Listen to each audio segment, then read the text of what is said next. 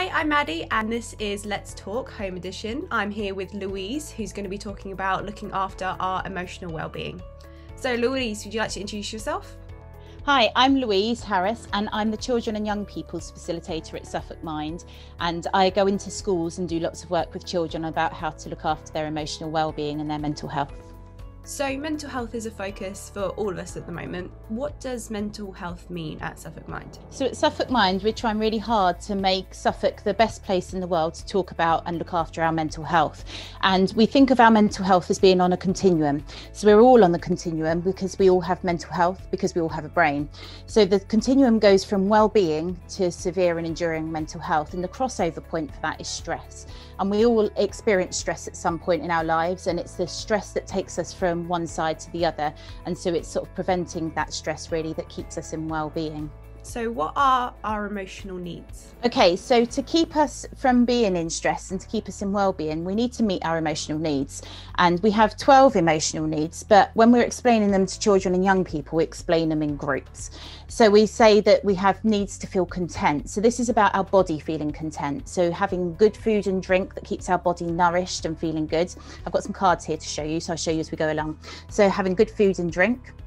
And then also having lots of good movement. So when we move our bodies, it helps us to feel good and it helps our mental health to be well because we're putting oxygen around our bodies. So the movement's really, really important to keep our mental health.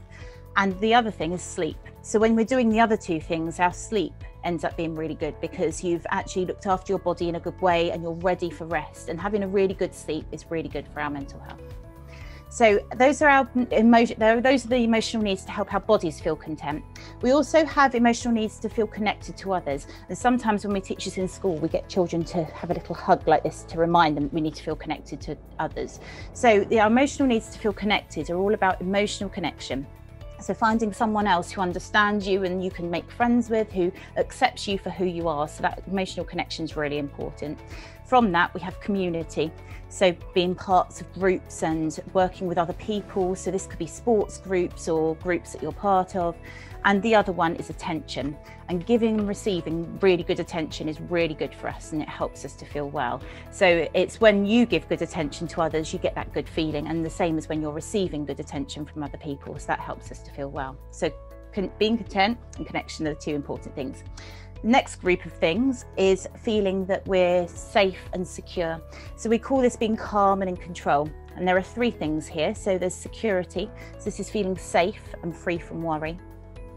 There's also control, so being in control of being in control of some things, but also knowing we can let others go, and also having time for privacy, so having time to settle and feel calm. And the last thing is about feeling that I can achieve things, and this is really, really important for us. So having that sense of achievement, knowing you can achieve things. So achievement is obviously the first one. That's really a good thing for us to help us to feel well and to meet our emotional needs. And from that, we have status. That's when you're valued. So people have recognised what you're good at and what you can do. And feeling valued for the things that you do is really good for you to feel well.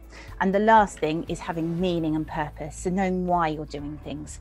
So having a purpose for why you're doing it helps us to feel good. And at Suffolk Mind, we've got lots of really helpful volunteers who help us with things, and they get their meaning and purpose from helping us. What happens mentally when we feel worried or anxious? Okay, so when we've not met our emotional needs, what happens is our body experiences stress, and then that can make you feel like you have low mood, or it can make you feel worried, it can make you feel frustrated and cross. So in our brain, we have two amygdalae. So if you could take your hands like this and get your thumbs, and we're going to wiggle our thumbs and put them inside like this, and then close your hand round it. Now our thumbs are going to be our security officers. So in your brain, you have two security officers, but just for now, we're just going to look at one so that we can see inside the brain. So your security officer looks out for things that are dangerous. Now, a long time ago, in our primitive sort of state, we would have been looking out for things that are really dangerous to our well-being, so things that were going to attack us.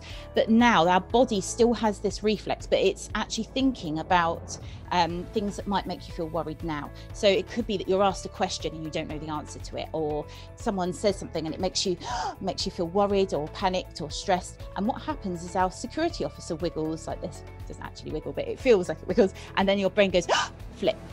So as your brain flips, that's that moment where you feel like your heart's racing and you feel a bit sick and you've got those butterflies. So your brain is going like this.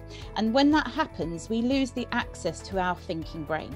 So this is why, when sometimes when you're looking for something and you can't find it, it's because you're feeling stressed and you can't find it because you've lost access to that thinking brain. And then as soon as you feel calm again, you think, oh yeah, I remember where it is, and you can think calmly and you can access that thinking brain. Now, there's a really good way to trick our brain into doing this. And the way we trick our brain is by breathing. So at Suffolk Mind, we've got a really good way to teach breathing. So I'm going to show you my friend here that we use to teach breathing. Here's Tannin the Dragon. So Tannin the Dragon helps us to teach breathing at Suffolk Mind. And we have a special way of breathing where we breathe in for 4 with the children, and we breathe out for 7. So as we breathe in, we're going to put one hand on our chest and one hand on our tummy to start with. So as you breathe in, I want you to feel your tummy going in, inflating like a balloon, and then breathing out. We breathe in and out through our nose. And as you breathe out, you should feel your tummy deflate. So let's try that again. Breathe in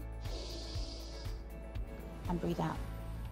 And you should feel your tummy deflate. Now, take the hand that's on your chest and just put it to the side.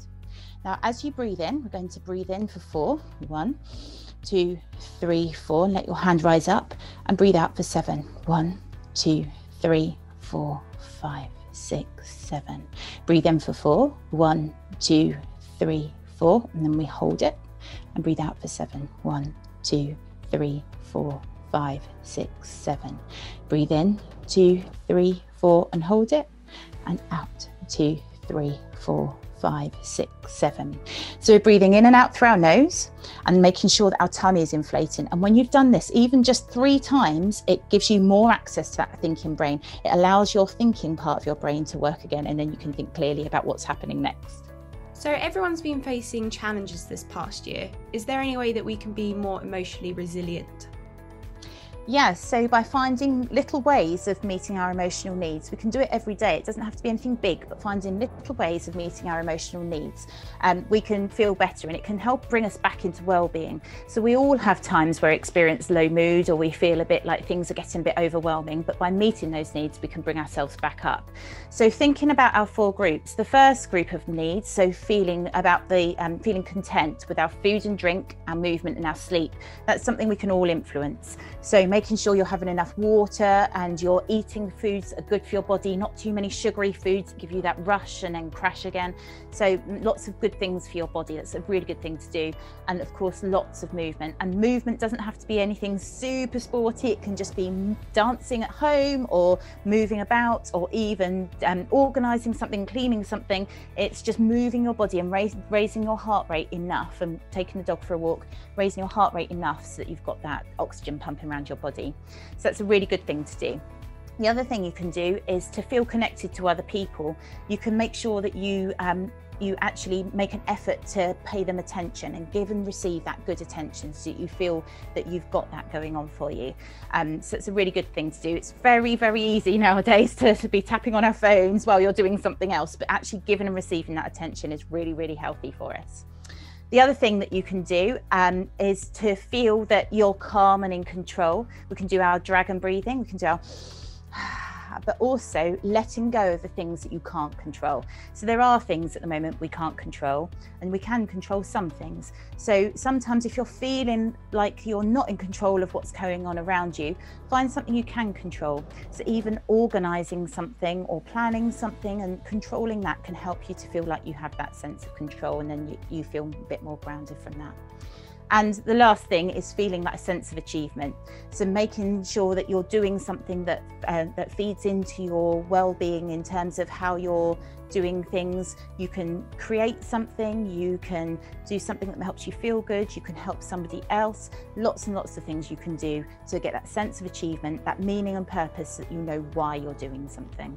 Where can people find out more? Okay, so you can find out more by going to our website, www.suffolkmind.org.uk.